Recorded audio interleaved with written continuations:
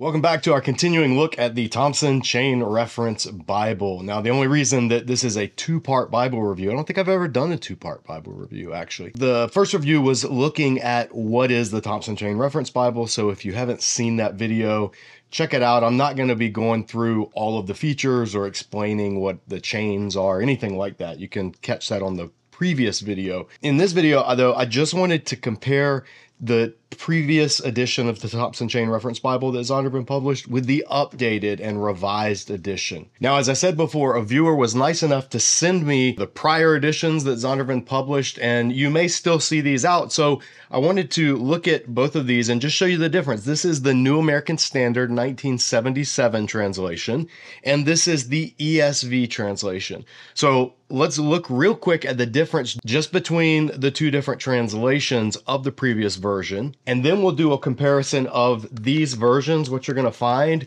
with the revised and updated edition, the new edition. And so as we get set to do that, if you haven't already subscribed, we would love for you to do so. It really helps this channel grow. And along with liking and sharing and commenting on Disciple Dojo videos, when you subscribe, that tells YouTube, hey, we want to see more of this channel. And what really gets that message across is when you enable notifications. Some people don't know this. When you subscribe to a YouTube channel, that's great, but YouTube won't automatically tell you when new videos come out. And the reason that I mention that, especially in these two videos that we've been doing on the Thompson Chain, is because in a future live stream, I'm going to be giving away both of these copies that were donated to Disciple Dojo to viewers.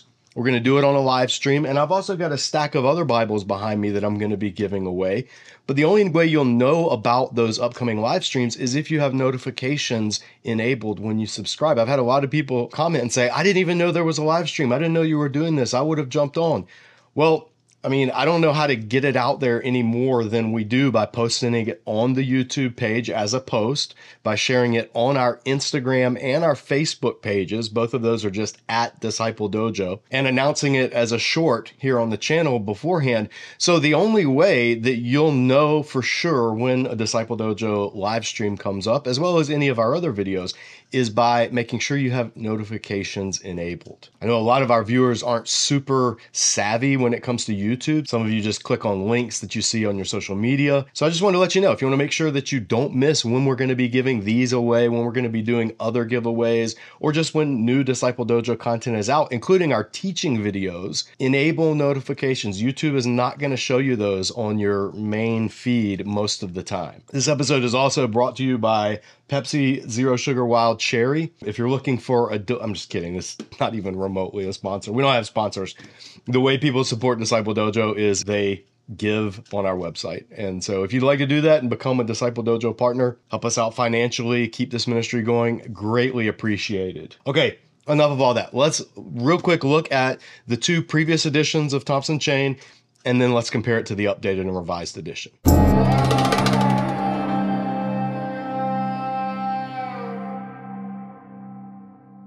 So here are the two that were sent to me by a very kind viewer. Again, New American Standard, 1977, and that's the one that uses thee, thy, and thou in the poetic text when they're addressing God. And then the ESV. I'm not sure which version of the ESV this one is. You may not know there are a lot of different ESV revisions over the years. So I'm just going to look real quick and verify. I think this is the ESV 2016, the newest edition. And the way you can tell is in that edition of the ESV in Genesis 3:16, where God talks to the woman, it says, your desire shall be contrary to your husband, but he shall rule over you. That was a change that the ESV committee made back when they decided that they were then going to freeze the text and make this the forever version of the ESV. Thankfully, they backtracked on that because that's a ridiculous policy for any translation committee to adopt.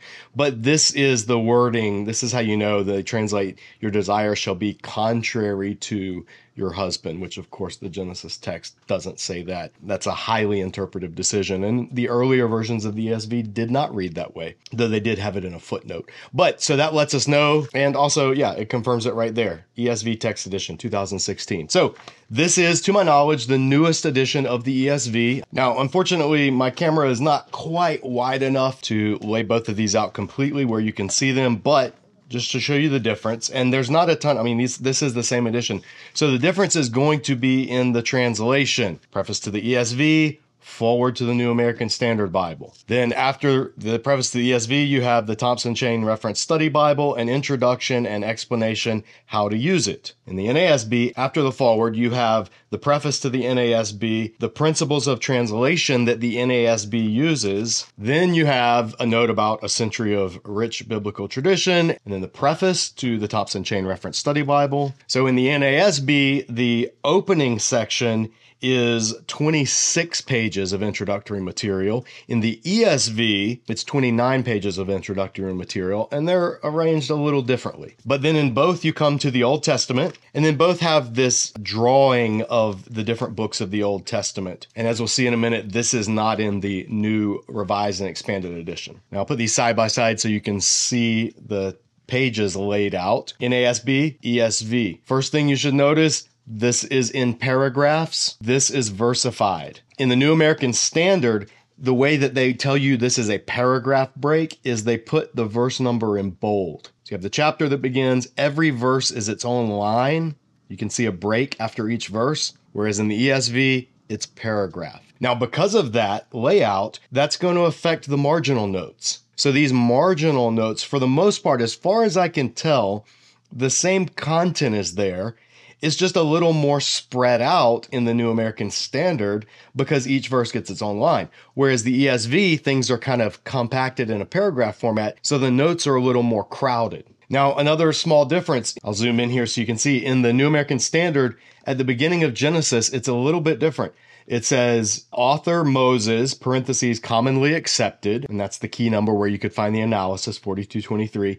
Then keyword, beginning, and then that's it. Then it actually starts with the chain reference notes. In the ESV, it says author, Moses, commonly accepted. It's not in parentheses, it's just written. Analysis of the book, and those numbers are the same.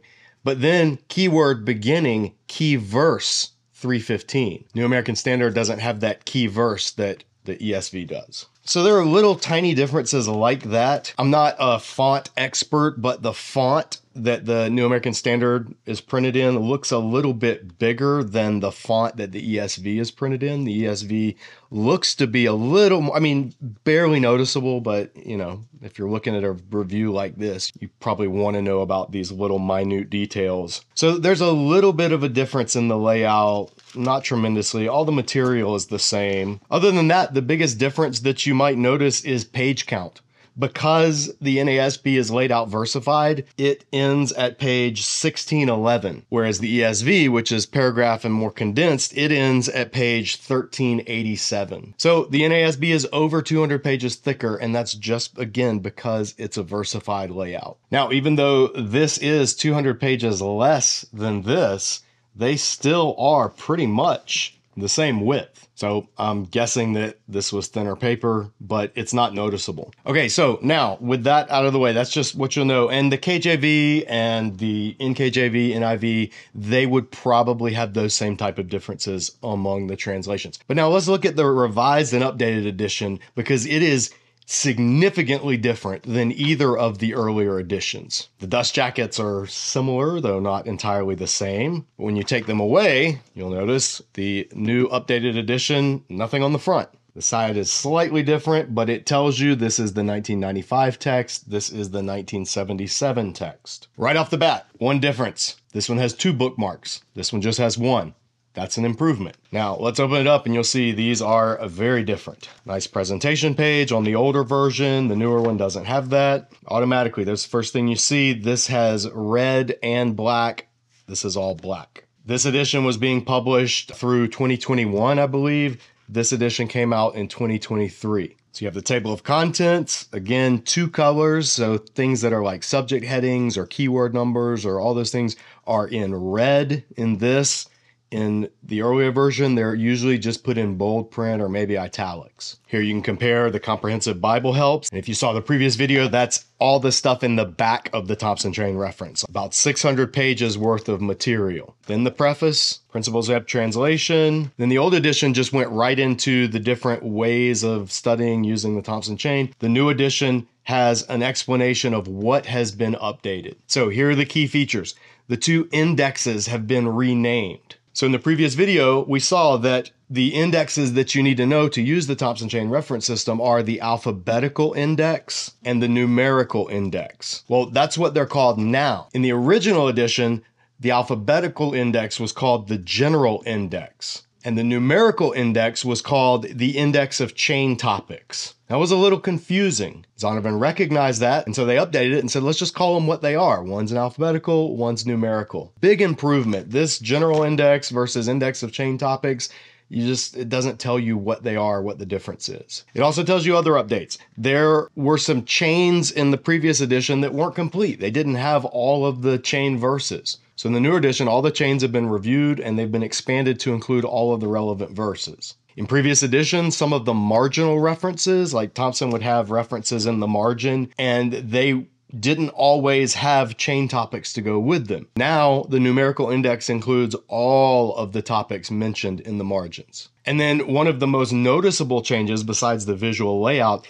is they've moved the book introductions. So before Genesis, you have all of the information introducing the book of Genesis on the page before it, and then you turn the page and you have Genesis. In the previous edition, you didn't have any of that information. You had this little bit here at the top, which gave a couple of things about the text, but that's it. You would have to turn all the way to the back to this analyses of biblical books and find 42:23, the book of Genesis. And it's right here. And then there's Exodus. So this is all in the back in the older edition. The numbers between the earlier editions and the later editions are also off. You see in the new edition, Genesis book introduction is number 4220. In the earlier edition, it's 4223. So there's a discrepancy of like 3 to 5 numbers in all of the chain topics. I think that had to do with the updated edition condensed some things that in previous editions were separate chains, but I'm not a Thompson power user, so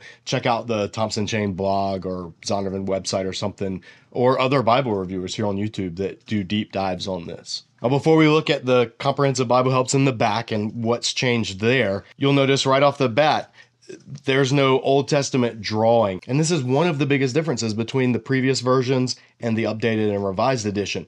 This edition does not have any of these hand-drawn illustrations and charts that the older edition had. It has the same content. There are lists and charts that give this information, but they just aren't these type of hand-drawn illustrations. Now, in terms of layout, here is visually the difference. The newer edition uses the Comfort Print font. It's thicker, it's not as Times New Roman-ish. The columns are wider, the margins are narrower. They've taken these lines out, so it doesn't have as much of a like schematic look overall. At least that's how this looks to me. There are fewer footnotes in the NASB 1995 edition as opposed to the 1977 edition. In the older edition, the chain numbers were first, and then the next verse in the chain. In the newer edition, the topic is first, it's in bold, then the chain number is in red, and then you have the next verse in the chain. So in terms of just layout visually and more intuitively, the layout overall in the updated edition, in my opinion, is a vast improvement in every way possible. Now here's another example, what I'm talking about with the kind of hand-drawn illustration charts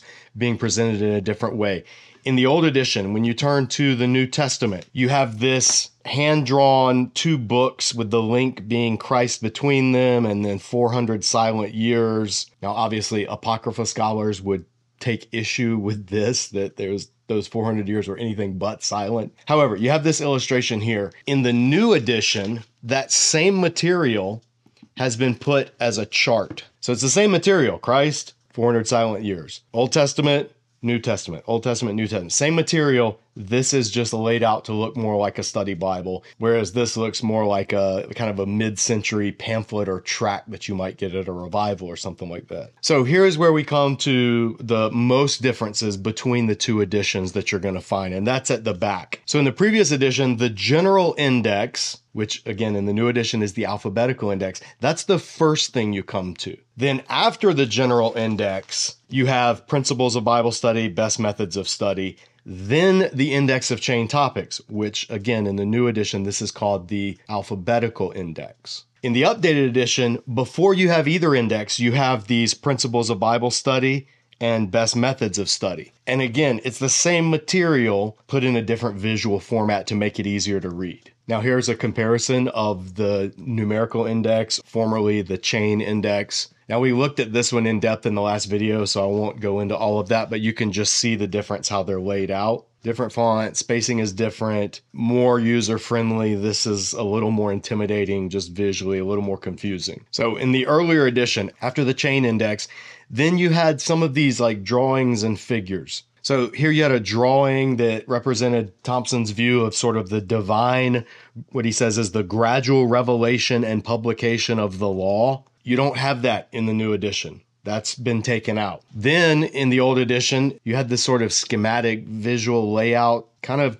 confusing, intimidating. I mean, these look like notes from a class you might have sat in on, but it's not intuitive what it's showing. Now, in the old edition, they had a section 4220, and it was an overview of English Bible translations, how we got them, starting with the original manuscripts, and then how the different translations came about based on different textual traditions. Then there's multiple pages of the different versions, early copies, ancient versions, and then English versions, and then English versions since 1901. So these would be like modern translations, and they have notes about a number of modern English translations. In the new updated edition, that's all been taken out. So that was 4220 in this edition. In the new edition, remember 4220 was the introduction to the book of Genesis, and that's been moved back to the front. So that's where part of these numerical discrepancies between the prior edition and the newer edition are because some things have been taken out of this edition and other things have been expanded in the newer one. But actually, thought this was a helpful discussion. I think it would have been good if they had put something in the new edition about the different versions and translations of the Bible throughout history, because that's something people have a lot of questions about. I'm not sure why they chose to get rid of that. Then the older edition, again, it had some of these illustrations that aren't very self-explanatory. This one's called the Messianic Stars. And so it says the prophetic promises of coming Messiah are shown in this drawing. They appeared like bright stars in the different periods of the dark night of Hebrew history. These are just lists of Messianic promises. Then there's this other strange drawing, the Temple of Truth. And it says in the Sermon on the Mount, Christ first enumerated the 8 progressive steps by which we can reach the higher altitudes of spiritual life. That's weird. He next expounded the fundamental truths of the kingdom of God. The drawing illustrates Jesus' matchless teachings under the figure of the Temple of Truth and the steps leading up to it. The pillars represent the order in which he presented his great doctrinal principles. I mean, this is just an outline of the Sermon on the Mount. This is idiosyncratic, we'll say. And so that does not appear in the updated edition. The condensed outline of the Bible is in both editions. 4222A in the previous edition. It's now 4219A. Same material, just laid out a little differently. And then you have this periods of biblical history and presented, this is how it looked in the old edition, same material in the new edition. In the old edition, these are the book introductions, which in the new edition has been moved to the front of each book in the actual text. And then you have some other kind of interesting drawings. This one, 4234A, the diagram portrays the moral heights and depths in the lives of the kings of Judah. And these patterns were followed by their people, leading to the downfall of the kingdom. So righteousness, sin, idolatry, righteousness, sin, idolatry. And these are the different kings, but portrayed as mountaintops. That does not appear in the updated edition. And then you come to character studies. And so these major characters, Noah, Abraham, Jacob, and there's some drawings, like here's a drawing of Noah's Ark. And again, the heights and depths in Jacob's life. In the newer edition, so you have an updated illustration, though it doesn't have the measurements that the drawing actually has. And then you have maps, which you don't have in the older edition. This is Abraham's journey. Then you have the prominent characters and the meanings of their names in the old edition. You have that in the new edition as well. You have the history of the apostles. You have that. It's just been updated graphically. Then in the old edition, you have Isaiah's portrait of Christ and synoptic portraits of Christ. And then you have this page of John's portraits of Christ, and each, for some reason, is illustrated with a very dated illustration of Jesus. These kind of look like what you find in mid-century illustrations, like paintings you would see on fans in churches or maybe Catholic printed material. Very, very white Jesus, very European Jesus. I don't know why there were pictures here and not pictures for these. And there's a section on John as a picture gallery, different, I guess, pictures of Jesus that are presented in John. Son of God, Son of Man, Divine Teacher, Soul Winner, Great Physician, Bread of Life, Water of Life, Defender of the Weak, Light of the World, etc. And you have Paul's portraits of Christ, Peter's portrait of Christ, the apocalyptic portraits of Christ. And then you have the calendar in the Christian era and approximate dates in the life of Jesus. So then you have Bible harmonies and illustrated studies. In the old edition, you have a lot of these drawings, a couple of maps. Things are just not laid out intuitively. That's the biggest thing that's been improved upon in the new edition.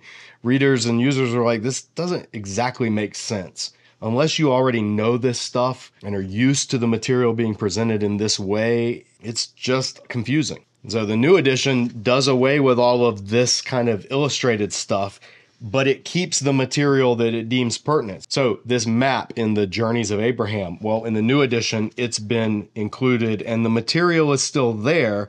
It's just presented like this instead of sprinkled around all these random drawings. Earlier edition had this tree of Moses' life. So it just drew a tree and it just put all of the different events in his life hanging from the branches. And then it outlined them here on this page. In the new edition, it's just an overview of Moses' life.